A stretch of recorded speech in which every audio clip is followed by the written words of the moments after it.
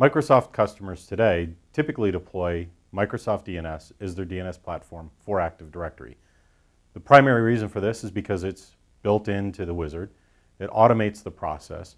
Unfortunately, what it doesn't do is give all of the capabilities that's available in an enterprise-grade DNS solution.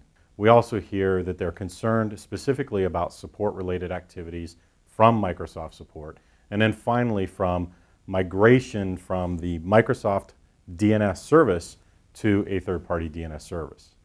However, even though that wizard exists to make that process simpler, it does not necessitate the need to use Microsoft DNS.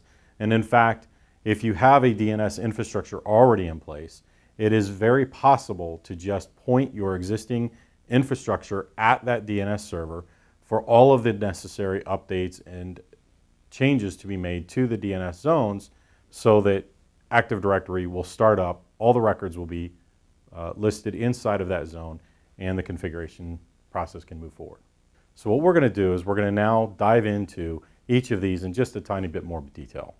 The first issue that we hear about the misconception related to using a third-party DNS system has to do with the fact that the Microsoft DC promotion wizard integrates the configuration changes into the Microsoft DNS server.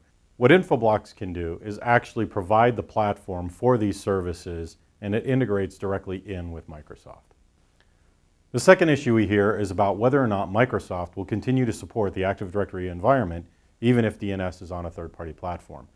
The reality is Microsoft not only has knowledge base articles specifically referencing the ability to use third-party DNS systems, but they also have many customers who leverage an Infoblox platform as their DNS platform. In fact, you could call Microsoft and ask them what type of support they're going to provide, and they'll tell you that they will provide support for Active Directory. However, they will work with Infoblox support and you as the customer in order to troubleshoot any DNS-related activities. The third issue that we hear from customers has to do with how do we migrate data from Microsoft DNS over to Infoblox DNS. Fortunately, Infoblox has a significant amount of experience, not only performing these activities through our professional services team, but we've also integrated a lot of the steps that can be used for simple migrations directly into the tool itself. With that, we've provided a capability to rapidly move data from Microsoft into Infoblox DNS and ensure that the full support and capabilities of not only what's necessary at the protocol level are there, but also expand upon and add a significant number of additional features. Now that we've addressed not only the misconception related to whether or not you can use a third-party system, we've also briefly talked about support and migration related hesitations as well.